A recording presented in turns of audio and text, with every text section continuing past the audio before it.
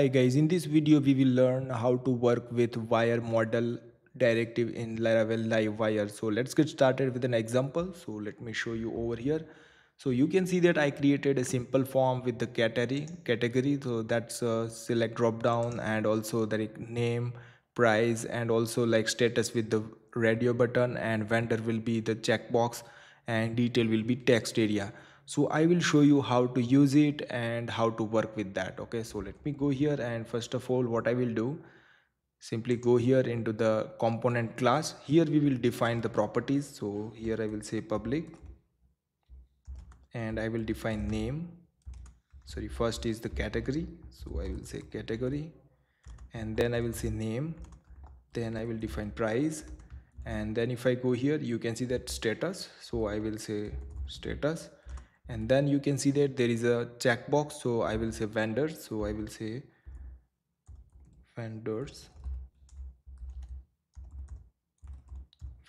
and that should be a array. Okay, and now if I go, because it's a multiple select over here, so that's why, and there is a, at the end there will be a detail property. Okay, yeah, save it. Okay, and now what I will do, simply go here, and here I will be simply bind and synchronize with wire model directive. Okay, simply I need to say category, and here I will simply say name.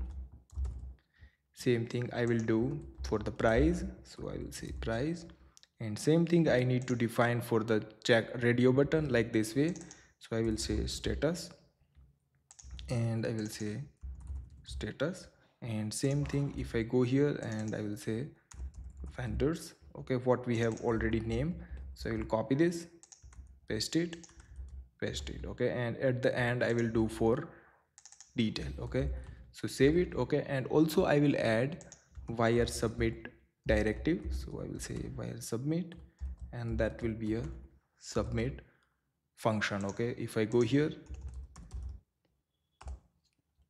I will create submit function over here, so I will say submit and remove this at the end, and here's just I will do info and this name and all the properties. Okay, so I will say category, price, and then I will say status, and then I will say vendors, and then I will say detail. Okay, simply save it, and now let me go and just, yeah, it's already clean, refresh it, and I will fill all the one. Okay, test, price will be 34, active and vendor 1 and 2, detail will be test, and click on submit. Okay, and if I go here you can see that all the data I have, you can see test 1, 34 active, and also you can see here there will be a array for the checkbox and one for the categories, because we already have a defined value over here, so you can see 1, 2 and 3. Okay, and same thing for the text area, you can see we can get it properly. Okay, so this is a simple way to define the properties and synchronize. Okay, now what I want to show you is that, for example, when I change the name, because right now if I go here and I will simply say info, and I will say this name. Okay, its only component will change when you click on the submit. Okay, so now if I go here, yeah, let me close this, refresh it. Okay, I will add some name over here, but if I go here into the log, there is nothing. Okay, let me clean it again, and let me again show you. If I go name, and you can see that it's only load one time, it's not like re-render the component. But if you want to get the value on the live mode, like when on change or key up, like when they key up or writing the name, at that time you need a value. So what I will do, simply call live, save it. Okay, and refresh, and here I will write the name, you can see here, and you can see that each time I am getting the value, so each time the render the component again and getting the value, so you can write some logic on that. Okay, for example, if I go here and over here I will simply put name variable and refresh it, you can see here, and let me add br over here, so that way you can perfectly check. Yeah, you can see here. So how we can get every time render the value, but it's every time render the value when you key up so it like too many times component load. So what I will do, I will use blur. Okay, so blur when effect, let me remove this, okay, and refresh it, and I will simply say Google something like that.